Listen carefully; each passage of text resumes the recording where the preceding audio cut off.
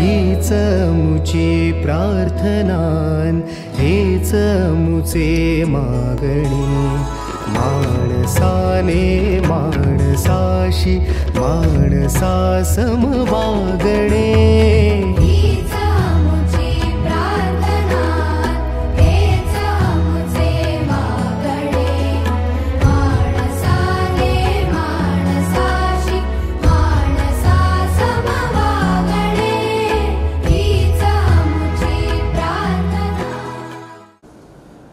Last two lectures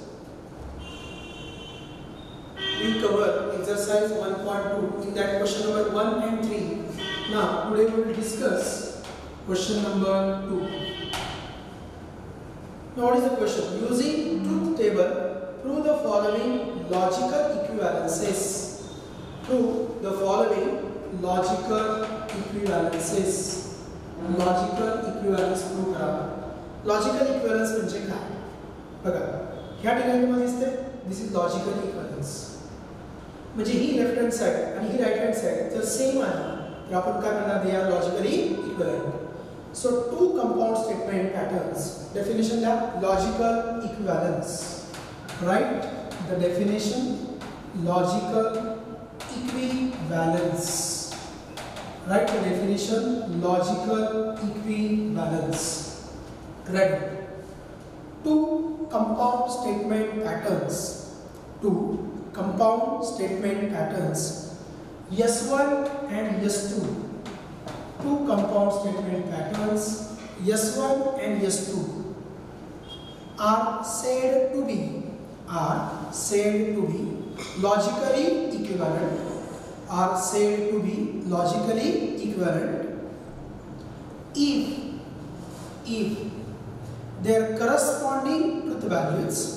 if their corresponding truth values are same or identical. If their corresponding truth values are identical or same. म्हणजे काय?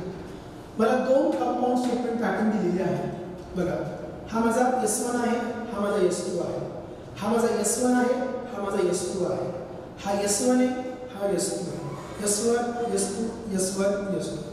These two compound statement patterns are said to be logically equivalent if their truth values are same.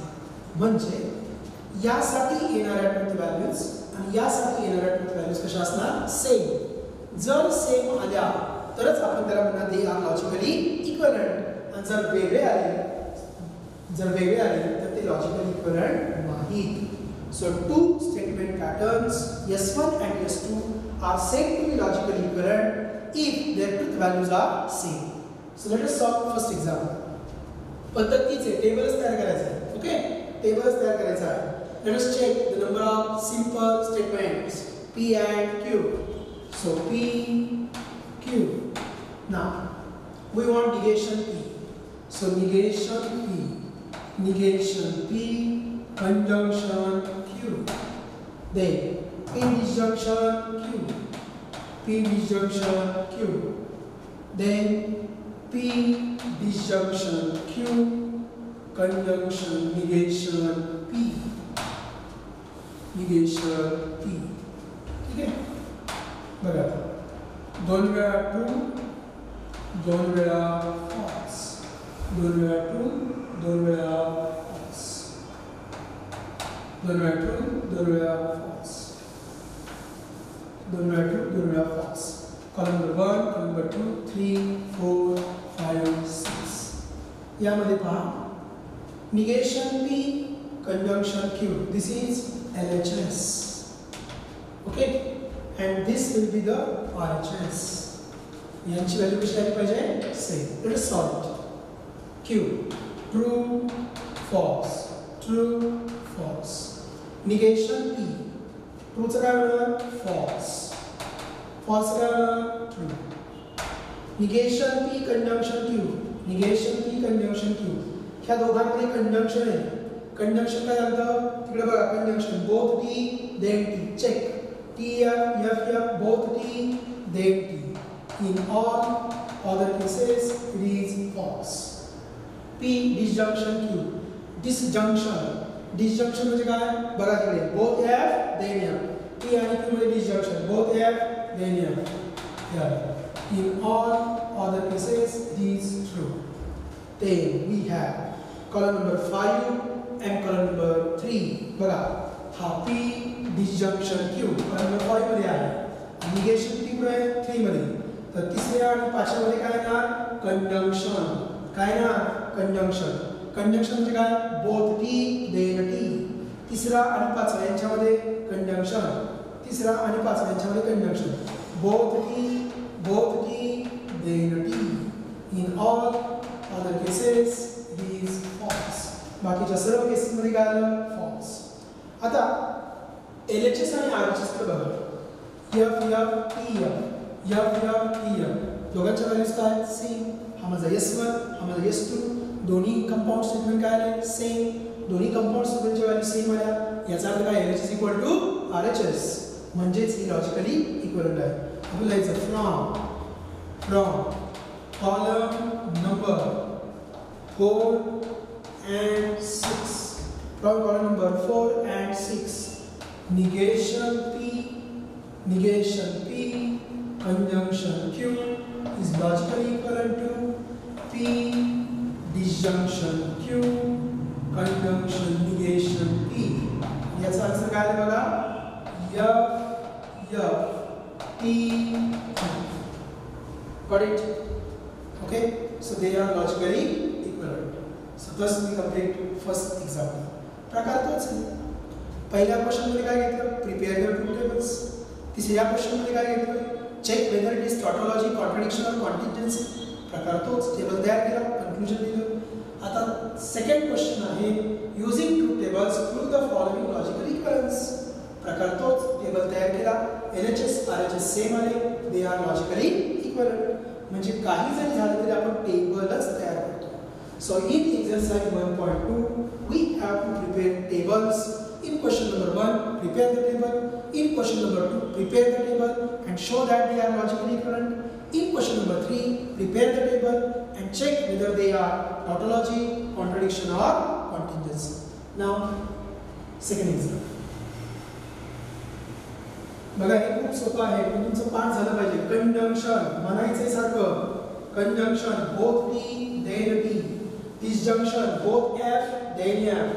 implication पहिला true दुसरा false answer false आणि double implication मध्ये double same असतं दोघे true असतील दोघे फॉल्स असतील काय येणार true.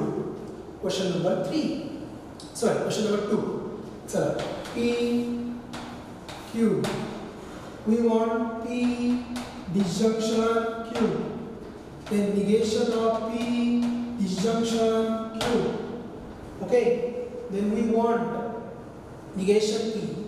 So negation P, then negation P, conjunction Q, and their disjunction.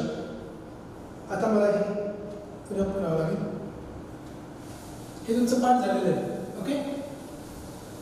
Example मोठा आहे. लॉजिकल इक्विव्हॅलेन्स मध्ये एक्झाम्पल मोठेच असतात. बघा. कुठे आलो आपण?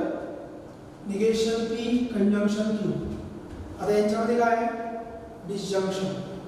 So negation P disjunction Q disjunction negation P conjunction Q झालं आणि लास्ट आहे निगेशन P जो आपण सॉल्व केलेला आहे. दोन सुपर सेगमेंट आहेत म्हणजे काय ना दोन वेळा ट्रू दोन वेळा false true false true false. These are the all possible combinations of two statements having two inputs, two statements P and Q having two inputs P and true and false. Disjunction table both F then F. Pair शोधायची both F then F. In all other cases it is true. Okay? Problems are changed today. इथं आलं both F याचं उत्तर आलं F. समजायला अजून so 1 2 3. Okay. ह्याचं काय घ्यायचं निगेशन म्हणजे ट्रूचं काय होणार फॉल्स ट्रूचं काय होणार फॉल्स ट्रूचं काय होणार फॉल्स फॉल्स काय होणार true. Okay then negation P दोन वेळा ट्रू दोन वेळा फॉल्स काय होणार दोन वेळा ट्रूचं काय होणार दोन वेळा फॉल्स दोन वेळा फॉल्स काय होणार दोन वेळा true. Okay then next negation p, conjunction q. इथे आहे तुमचा negation p आणि इथे आहे q. मग कॉलम नंबर 2 आणि कॉलम नंबर 5 यांच्यामध्ये काय कंजंक्शन. कंजंक्शनचं पॅटर्न काय both t then t, both t then t. बघा इथे t f आहे, इथे f आहे, both t then t. चला आपण याला हायलाइट करूया. both t then t. बघा इथे t आहे, इथे t आहे, याचं उत्तर काय आलं t. both t then t. f t in all other cases it is false. बाकीच्या सर्व केसमध्ये काय आलं false. this is column number 6. now काय घ्यायचं आता हे सॉल्व करायचं. हे म्हणजे काय बघा कॉलम नंबर 4, हे म्हणजे काय कॉलम नंबर 6. मग 4 आणि 6 मध्ये काय डिसजंक्शन. 4 आणि 6 मध्ये काय डिसजंक्शन. मग डिसजंक्शन काय म्हणतो disjunction both f then f. चला शोधूया. बघा both f ची पेयर आली बघा both f ची पेयर आली both f then f. बघा परत एकदा both f then f. Okay f t चं काय होणार ट्रू. t f चं काय होणार ट्रू. बरोबर. Is column number 7. आता आपली LHS कोण आहे RHS कोण पहा. ह्या एक्झाम्पल मध्ये ही आहे आपली LHS, ही आहे आपली LHS. या ठिकाणी आली LHS आणि बघा निगेशन p म्हणजे ही आली आपली RHS. सेम आहे का पाव बघा f t t सेम आहे. मग आपण काय म्हणणार फ्रॉम कॉलम नंबर 5 and 7 दोघं सेम आले ना. So negation of p disjunction q, negation p conjunction q is logically equivalent to negation p. याचं काय उत्तर आलंय आन्सर काय ते पण लिहायचं f t. okay so this complete your example number 2 and they are logically equivalent आहे. now example number 3.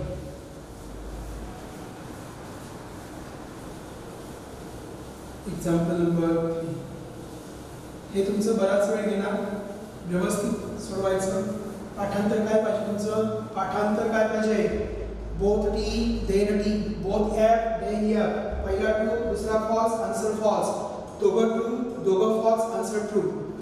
Conjunction disjunction implication and double implication. ना एक्झाम्पल नंबर 3. चला p आणि q चा आहे p q. ओके p आणि q. पुढे p double implication q, p double implication q. पुढे p disjunction q. then we have p conjunction q. then negation of p conjunction q. okay आता p disjunction q आणि negation of p conjunction q याच्यामध्ये conjunction आहे. मग काय बघा p conjunction q conjunction हे negation आहे. ते निगेशन हे दोघं जोडतोय बरोबर. p disjunction सॉरी काय आहे बघा p disjunction q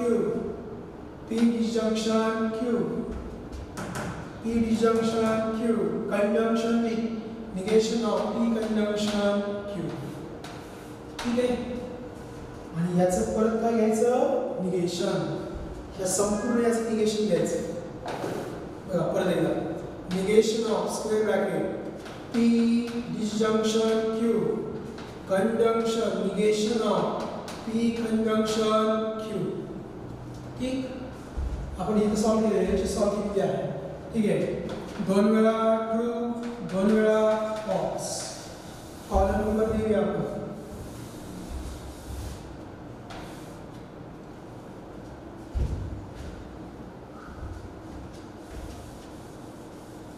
सोपं आहे अवघड नाही. आपण मॅट्रिसेस घेतला आपण मॅथमॅटिकल लॉजिक घेतोय.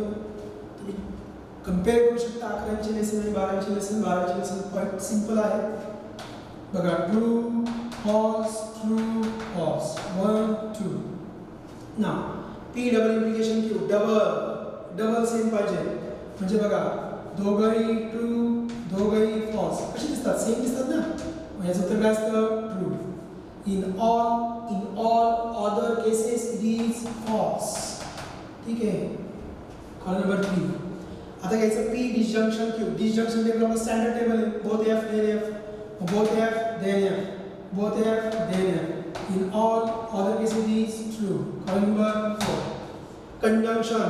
कंजंक्शन माहिती आहे बोथ टी देन टी इथं झालं both T then T in all other cases it is false okay आता याचं काय घ्यायचं निगेशन चला पुढचं काय होणार false true false true false true okay आता हा जो कॉलम नंबर 6 आहे कॉलम नंबर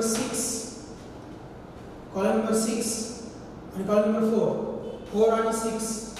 4 आणि 6 मध्ये काय आहे कंजंक्शन 4 आणि 6 मध्ये काय आहे कंजंक्शन मध्ये काय होतं बोथ टी देन टी शोधूया बोथ टी देन टी बघा both T then T both T then T आलं का both T then T in all other cases it is false okay आता याचं काय घ्यायचं निगेशन या सातव्याचं निगेशन फॉल्सचं काय होणार ट्रू ट्रूचं काय होणार फॉल्स ट्रूचं काय होणार फॉल्स फॉल्सचं काय होणार ट्रू ओके ही काय आपली right hand side this is RHS आणि ह्या ठिकाणी ही काय आपली LHS let us observe column number 3 and 8 3 आणि 8 ऑब्झर्व करूया आपण TFFT तिसऱ्यामध्ये आणि आठव्यामध्ये एंट्रीज सेम आहेत याचा अर्थ हे लॉजिकली इक्विव्हॅलेंट आहे आपण लिहिणार from column number 3 and 8 from column number 3 and 8 what is this P double implication Q is logically equivalent to negation of P disjunction Q conjunction of negation P conjunction Q आणि याचं उत्तर काय आले answer लिहायचं P F F okay so thus we complete example number 3 ठीक आहे बाकीचे उरलेले एक्झाम्पल्स आपण नेक्स्ट लेक्चरला घेऊया सोपा आहे प्रत्येक वेळेस आपण टेबलच तयार करतो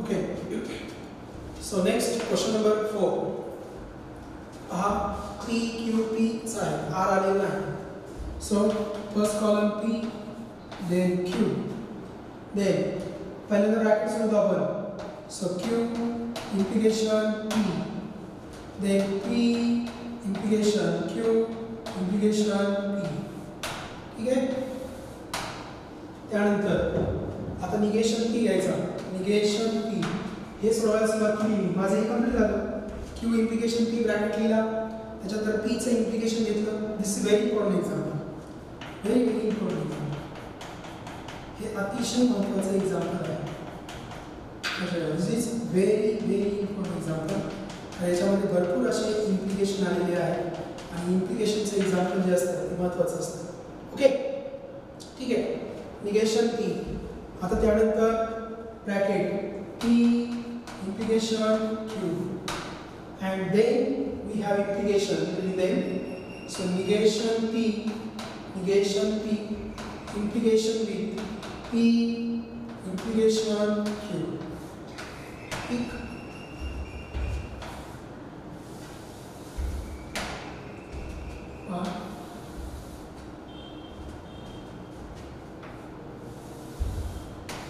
कॉलम नंबर द्यायचे लॉजिकल इक्वेशन्स मध्ये कॉलम नंबर खूप महत्त्वाचे 1 2 3 4 5 6 and 7 ओके दोन वेळा ट्रू दोन वेळा false true false true false Q implication P इकडून इकडे पाहायचं आहे Q implication उलट पाहायचं ना हा पहिला आणि हा दुसरा आहे मग शोधा ट्रू फॉल्सची पेअर शोधा पहिला ट्रू दुसरा फॉल्स आन्सर फॉल्स आलं हा पहिला आहे बघा हा फर्स्ट आहे आणि हा सेकंड आहे इकडून इकडे पाहिलं ना so true false gives false okay ठीक आहे in all other cases it is true बाकीच्या सर्व केसेसमध्ये ट्रू आहे आता पुढचं P implication P implication third one. पहिल्याचं तिसऱ्याबरोबर implication.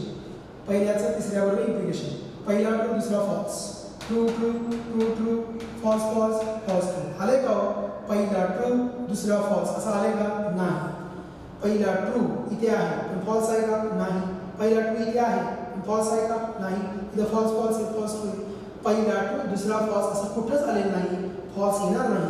म्हणजे सगळे काय आले? true. ठीक आहे. आता निगेशन पी याचं पीचं निगेशन घ्यायचं. दोन वेळा ट्रू दोन वेळा फॉल्स करणार. दोन वेळा फॉल्स आणि दोन वेळा ट्रू.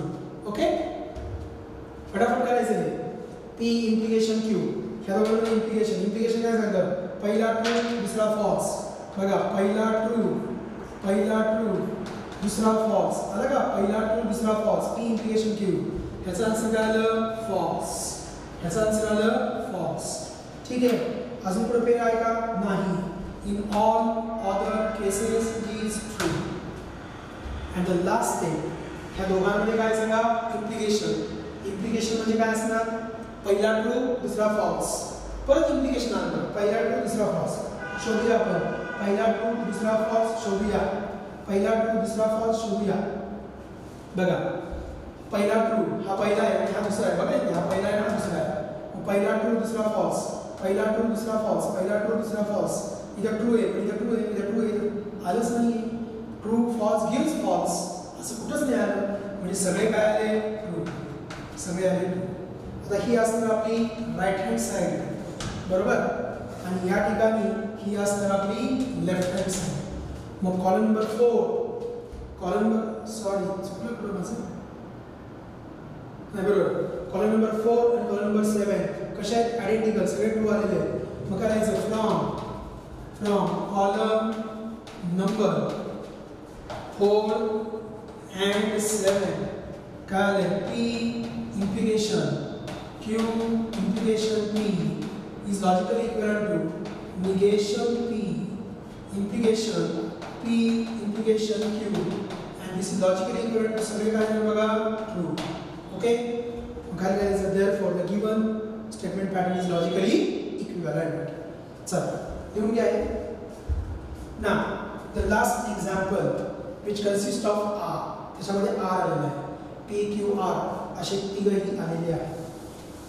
सॉल्व करूया आपण. चला आपण रिवाइज करूया. Conjunction both T then T. Disjunction both F then F. Implication पहिला ट्रू दुसरा false answer false. Double implication मध्ये काय तर डबल दोघंही ट्रू दोघंही false answer true. So we go for this. P Q P disjunction Q P disjunction Q implication with R. Got it? Now P implication with R, Q implication with R. Then there is conjunction. So P implication with R, conjunction. Q implication with R. ठीक है? आता तीन आले. R लिहिलाच नाही मी. Q आहे इथे. एक column add करूया आपण. इथं R, इथं Q आणि याच्यावर घेऊया. ठीक आहे? बघा सगळं बोर्ड यूज करावा लागेल. Columns 1 2 3 4 5 6 7 8. Column number 8 is RHS. Column number 8 is RHS. And what is LHS? LHS. Column number 5 is LHS. Okay? ठीक आहे. सांगा 4 वेळा ट्रू. जरा जागा सोडून व्यवस्थित लिहा. हे तुमच्याकडे काय प्रॉब्लेम? तुमच्याकडे नोटबुक मध्ये लाईन्स आहेत, माझ्याकडे नाही. फॉल्स फॉल्स फॉल्स दोन वेळा ट्रू दोन वेळा फॉल्स दोन वेळा ट्रू दोन वेळा false true false true false, true, false, true, false. Disjunction, P आणि Q मध्ये disjunction, disjunction, both F then here, pair शोधायची, both F then here, P आणि Q मध्ये both F then here, disjunction, both F then F, both F then F. In all other cases it is true. बाकी सर्व cases मध्ये काय आलं? True. ठीक ठीक. आता बघा, हा पहिला आहे म्हणजे हा घ्यायचा आणि हा आ म्हणजे इकडून इकडे पाहावं असं पाहावं. हा पहिला आहे असं. चला इम्प्लिकेशन काय म्हणतो? पहिला ट्रू, दुसरा फॉल्स. शोधूया. True true true false. आलं बघा, पहिला ट्रू आलं का? पहिला ट्रू, दुसरा फॉल्स. आलं बघा, पहिला ट्रू, दुसरा false. Answer false. True true, पहिला ट्रू, दुसरा फॉल्स. बघा, पहिला ट्रू, दुसरा फॉल्स. आन्सर काय ना? फॉल्स.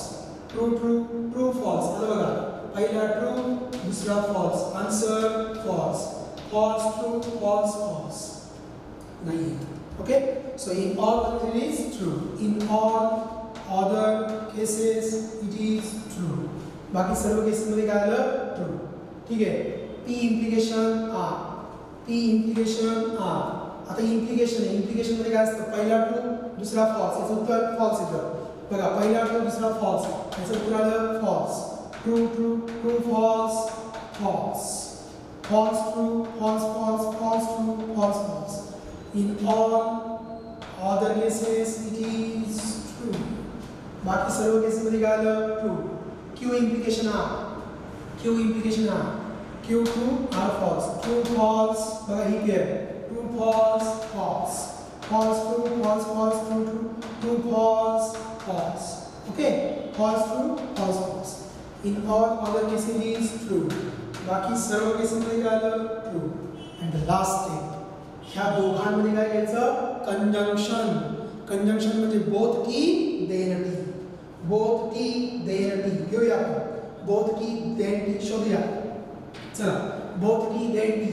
बघा, both की then टी, both की then टी, both की then टी, both की then टी, both की then T. In all other cases it is false. Check करा. LHS RHS check करा. True false, true false, true false, true false, true false. मी check करतोय. बघा, same आलेला आहे. Okay, मग काय कन्क्लुजन येणार? कन्क्लुजन तुम्ही लिहा. काय कन्क्लुजन येणार? From column number 5 and 8, from column number 5 and 8, from column number 5 and 8, P disjunction Q implication R is logically equivalent to P implication R conjunction Q implication R equal to तीन वेळा लिहायचं, तीन side लिहायची. equal to T F T F T F T T. Therefore the given statement pattern is logically equivalent. Students, thus we completed exercise 1.2. Thank you very much.